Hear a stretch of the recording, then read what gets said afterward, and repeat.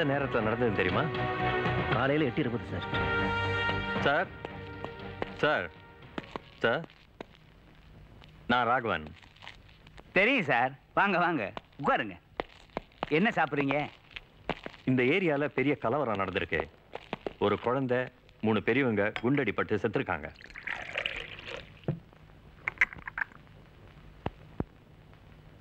என்னடா கொஞ்சம் கூட பொறுப்பு இல்லாம வந்தவங்களை உபசரிக்கிறீங்களேன்னு கேட்க போறீங்க அதானே?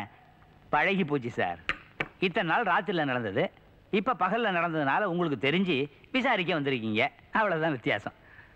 இவ்வளவு தெரிஞ்ச நீங்க ஏன் போலீஸ்ட்ட சொல்ல? சொன்னேன், வந்த புதுசுல சொன்னேன்.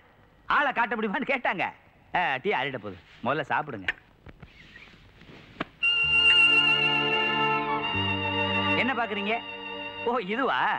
கோர்ட்ல போய் அடையாளம் காட்டினல்ல, அந்த ஆள்காட்டி விரல் இந்த கையில தான் இருந்தது. உங்களுக்கு நடந்த இந்த அநியாயத்துக்கு போலீஸ் ஒரு ஆக்ஷன் எடுக்கலையா? எடுத்தாங்களே. நான் ஹாஸ்பிட்டல் இருந்தப்ப ஒரு இன்ஸ்பெக்டர் வந்தாரு. உன் கையை வெட்டினவன அடையாளம் காட்ட முடியுமான்னு கேட்டாரு. என்ன பண்றது, மனுஷனுக்கு திங்கிறதுக்கும் கழுவுறதுக்கும் ஒரு கை அவசியம் தேவைப்படுதே. நான் உங்களுக்காக எவ்வளவு செஞ்சிருக்கேன். அப்படி இருந்தும் என்கிட்ட ஒரு வார்த்தை கூட சொல்லாம இப்படி கலாட்டா பண்ணிருக்காங்க. தாசு, இந்த தொழிலே அப்படித்தான். உனக்கு இடைஞ்சல் பண்ணணும்னு நம்ம பசங்க இதை பண்ணல. என்ன பண்றது, தொழில போட்டி. இப்ப நான் மாட்டிக்கிட்டேனே, என்னை எங்க தூக்கி போட போறாங்கன்னு தெரியலையே.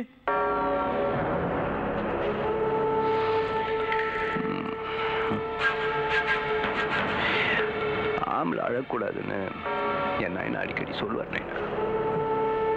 என்ன பண்ணுவாங்க, மிஞ்சி மிஞ்சி போச்சுன்னா அவங்க தண்ணியில் அதை காட்டி தூக்கி போடுவாங்க. போடட்டுமே, மாசிலாமணியோட மரியாதை மாசம் மாசம் உங்ககிட்ட வந்து சேரும். சரியா? தைரியமா இரு.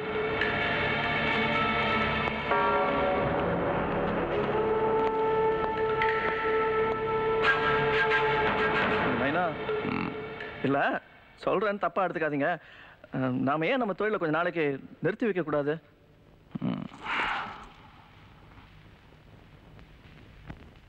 என்ன சொல்ல, அதெல்லாம் கொஞ்ச நாளைக்கு நிறுத்தி வைக்க கூடாதான்னு கேட்டேன், வேற ஒண்ணும் இல்ல. நான் என்ன சொல்ல வரேன்னா, நீ பிறந்து பால் குடிச்ச பால் அடையாள கூட மருந்து நடி இருந்ததா? நீ யாரு? மாசிலாமணி புள்ள, சண்முக சுந்தரத்தோட கொள்ளு பேரன். உன் தாத்தா எப்படி செத்தான் தெரியுமா? மத்தவன் மாதிரி நோயில இல்ல, வெள்ளக்காரன் காலத்துல பப்ளிக் ஹேங்கிங். பொதுமக்கள் கூடுற இடத்துல கொஞ்சம் கூட தூக்கு தண்டனைக்கு பயப்படாம உன் கடைசி ஆசை என்னன்னு கேட்டதுக்கு என்ன சொன்ன தெரியுமா? உன் பொண்டாட்டி 5 நிமிஷம் வீட்டுக்கு அமிச்சு வைன்னு அவன் மூக்க உழைச்சு சிங்க மாதிரி தூக்க மரம் ஏறினாண்டா தாத்தா. அந்த ரத்தம் தான் எனக்கு ஓடுது, உனக்கும் அதான் ஓடுதுன்னு நினைக்கிறேன். போய் ஆக்கிடாத. இப்ப சொல்றேன், 5 தலைமுறையா நடந்துட்டு இருக்கிற இந்த தொழில 5 வருஷத்துல மாற இந்த அரசியல்வாதிகளுக்காக நான் மாத்திக்கவும் மாட்டேன், நிறுத்தவும் மாட்டேன். நான் அதுக்காக சொல்லல. ஸ்டேஷன்ல இருக்கிற பழைய ஆளுங்களை எல்லாரையும் மாத்திட்டாங்க. புதுசா வர ஆளுங்களை புரிஞ்சுக்கிட்டு சரிக்கிறது 1 மாசமாவது ஆகும். அதான் சொன்னேன். கூப்பிடலாம்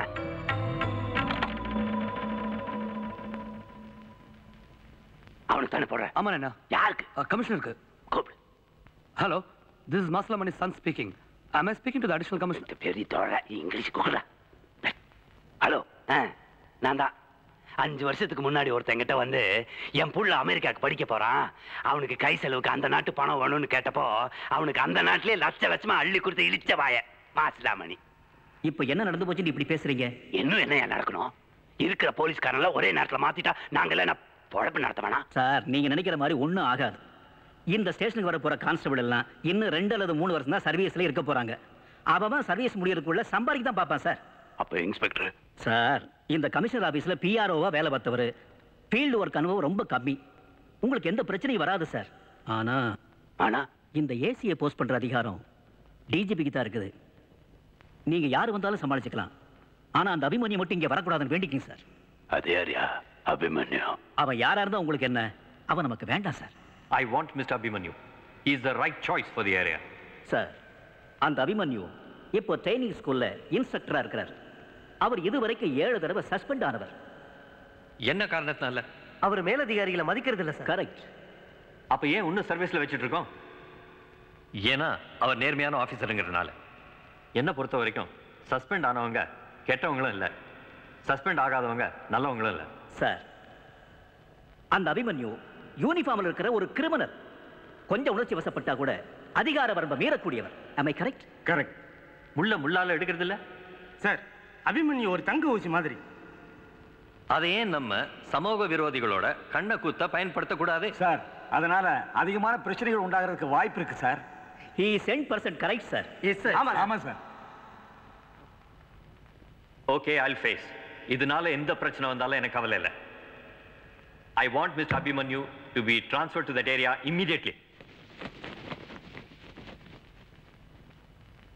யாரு வந்தாலும் நமக்கு பிரச்சனை இல்ல. ஆனா அந்த அபிமன்யு மட்டும் வரக்கூடாது. யோ, என்னையா அபிமன்யு பூச்சி காட்டுற? யோ, உனக்கு அந்த ஆளு தெரியாதியா? வடார்காடு மாவட்டத்தில் அவர் கூட நான் டியூட்டி பார்க்கறப்ப, நாங்கள் போர்க்குணம் படைத்தவர்கள், அதிகார வர்க்கத்தின் ஆணவ போக்கினை கண்டு அஞ்ச மாட்டோம். நேற்று முன்றைய தினம் நமது கட்சியை சார்ந்த தோழர்கள் தடையை மீறி உண்ணாவிரதம் இருந்த போது தடியடி நடத்தினார்களாம். அதுவும் புதிதாக வந்திருக்கிற ஏஎஸ்பியின் உத்தரவின் பேரில். ஏயா, நான் தெரியாம தான் கேட்கிறேன். போலீஸ்காரன்னா கொம்பா முளைச்சிருக்கேன். நீங்க எல்லாம் யூனிஃபார்ம் போட்ட பப்ளிக் சர்வெண்ட். உங்க மேல அதிகாரிகளை நீங்க திருப்தி படுத்தணும்னா போங்க, தாராளமா போங்க. அவங்க வீட்டுல போய் முறவசல் பண்ணுங்க.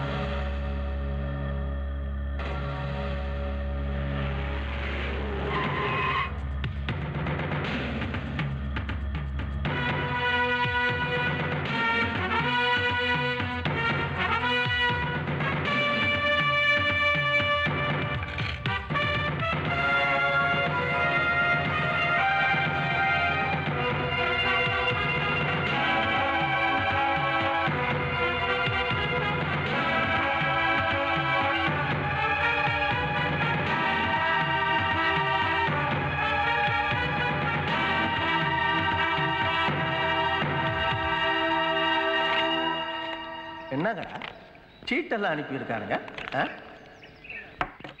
பொது இடத்தில் வரம்பு மீறி பேசாமல் நாவை அடக்கி பேசவும். அபிமன்யு. எனக்கு அபிமன்யு கிட்ட இருந்து ஒரு கடுதாசி வந்திருக்கு. அர்ஜுனப்புள்ள அபிமன்யு இல்ல, நம்ம ஏஎஸ்பி அபிமன்யு. அபிமன்யு, நான் பேசுறத நிறுத்த மாட்டேன். என்ன செய்ய போற?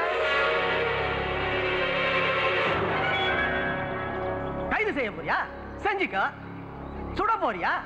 சுடு.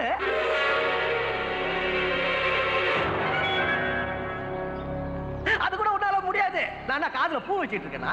நீ சுடணும்னா உங்க மேலதிகாரி கிட்ட இருந்து பர்மிஷன் வாங்கி தான் சுடணும். ஆனா நான் அப்படி இல்ல. நான் மடியில இருந்து இப்படி எடுத்தா போதும், பட்டுடு சுட்டுறேன். ஏடே, நான் தெரியாம தான் கேக்குறேன். பூச்சாண்டியா காட்டுற? ஏய், சுட்டுறியா நீ? புரியுதவரை சுட்டுறியாடா?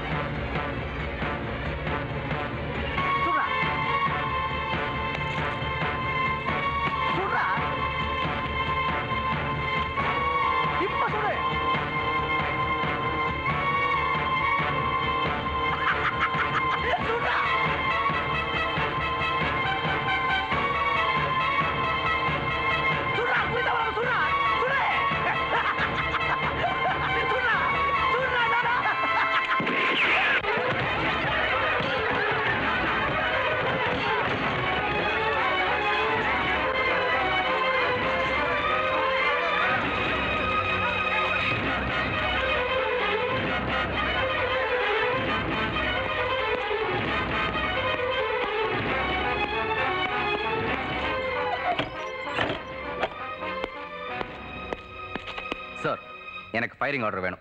எதுக்காக ஃபயரிங் ஆர்டர் வேணும்? எதுக்குன்னு விளக்கம் சொல்லி உங்ககிட்ட ஃபயரிங் ஆர்டர் வாங்கிட்டு போய் சுடுறதுக்காக நான் இங்கே வரல, சுட்டுட்டு வந்திருக்கேன். அதுக்கு ஒரு ஆர்டர் வேணும். ஏற்கனவே நீங்கள் எனக்கு கொடுத்த மாதிரி. சுய நினைவோடு தான் பேசுறீங்களா? யார்கிட்ட பேசுறீங்க தெரியுமா உங்களுக்கு? காலையில் ஆஃபீஸ் வரும்போது டாட்டா சொன்ன 2 குழந்தைங்களோட அப்பா கிட்ட, மத்தியானம் மறக்காம சாப்பாட்டுக்கு வந்துருங்கன்னு சொன்ன ஒரு பொண்ணோட புருஷங்கிட்ட, சாயங்காலம் எங்களை ஆஸ்பத்திரி கூட்டு போன்னு சொன்ன பெத்தவங்களோட பிள்ளைகிட்ட. ஆனா நீங்க யார்கிட்ட பேசுறீங்க தெரியுமா? உடம்போட ஒட்டி இருக்க இந்த காக்கி யூனிஃபார்மையே ரத்தமும் சதையுமா நினைக்கிற ஒரு போலீஸ்காரங்கிட்ட, ஐபிஎஸ்ங்கிற இந்த எழுத்திய இன்ஷியலா நினைக்கிற ஒரு போலீஸ் மிஷின் கிட்ட, மரணத்தை மட்டுமே ப்ரொமோஷனா நினைக்கிற இந்த அபிமன்யு கிட்ட. Are you mat? ஷூட் பண்ணிட்டு வந்து பர்மிஷன் கேட்டா நான் கொடுக்கணுமா? நோ. முதல்ல யாரை சுட்டேன்னு கேளுங்க சார். நல்ல ஏசி ரூம்ல உட்காந்துக்கிட்டு நீட்டின இடத்தெல்லாம் கையெடுத்து போட்டு இருந்தா பத்தாது, அங்க வந்து பார்க்கணும். அவுத்து காட்டுறோம், வேட்டி அவுத்து காட்டுறோம் சார்.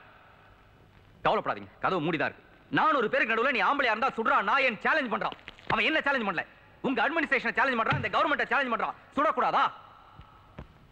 விட்டா அவன் சுட்டிருப்பான். கையில துப்பாக்கி வச்சிருக்கான். அவன் என்ன நம்மள மாதிரி ட்ரைனிங் பண்ணிட்டா வந்திருக்கான் சரியா குறி பார்த்து சுடுறதுக்கு?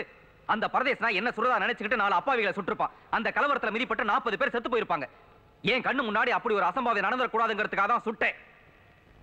சுடக்கூடாது. சரியான நியாயத்துக்காக சட்டத்தை வேணா நீங்க கையில எடுத்துக்கலாம். ஆனா அது கொடுக்க வேண்டிய பவர் எங்கிட்ட இல்ல. என்கிட்ட இருக்கு. நான் கேட்ட ஆர்டரை நீங்க கொடுக்கலன்னா இது 2 முறை வெடிக்கும்.